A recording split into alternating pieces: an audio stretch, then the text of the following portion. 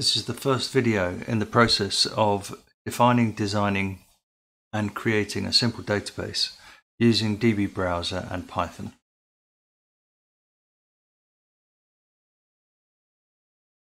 The aim of the whole project is to build a very simple relational database and two SQL statements, a select and an insert.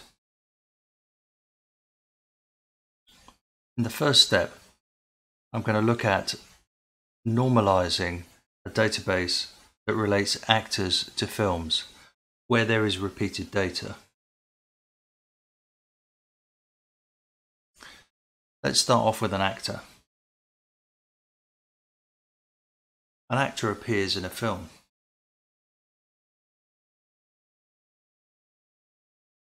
An actor hopes to appear in several or many films.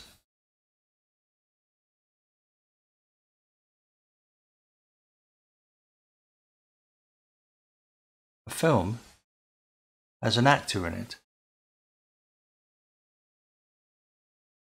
A film usually has several actors in it.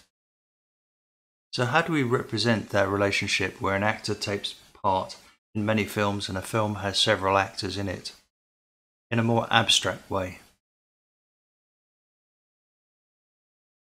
We can represent the actor by a box and the film by a box. And these are pictures that represent entities. If an actor is in many films, we can use the usual crow's foot diagram. If a film contains several actors, then the crow's foot is round the other way. One film contains several actors. Combining those two together into an entity relationship diagram, you can see an actor appears in several films and a film has several actors. Come back to that diagram a bit later on after we look at the problems that can arise. Let's look at a simple table where the actor is on the left and the films that actor appears in are on the right. Now this is just a simple table of 3 actors and a few of the films they've appeared in. So Sandra Bullock has appeared in Speed, While You Were Sleeping, A Time to Kill, Practical Magic, and many other films. Katrina Kaif has appeared in Sakar, Alari Pidugu, and Namaste London. Takehiro Hira has appeared in The Floating Castle, Bushido, and The Fighter Pilot. If you notice that for each actor, the attribute of the film therein has been repeated, and the appearance of a repeated attribute within a table is a problem area. We notice that Sandra Bullock appeared in Speed, and Keanu Reeves also appeared in Speed. So that's fine, you can find out what films these 3 actors appear in by just looking at the table.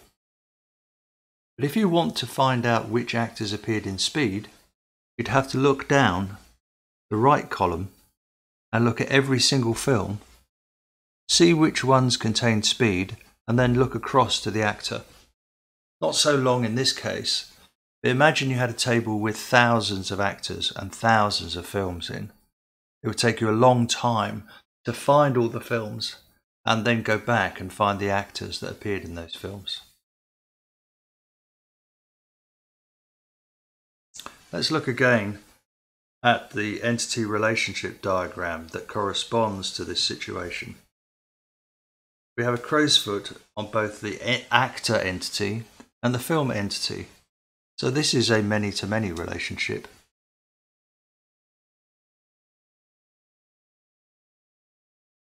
In this circumstance, you put another entity in between the actor and the film, and it's normally called the name of one entity dash the name of the other.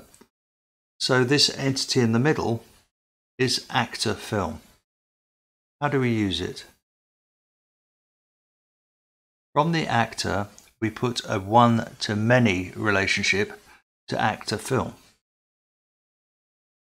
From film, we put a one-to-many relationship to actor film.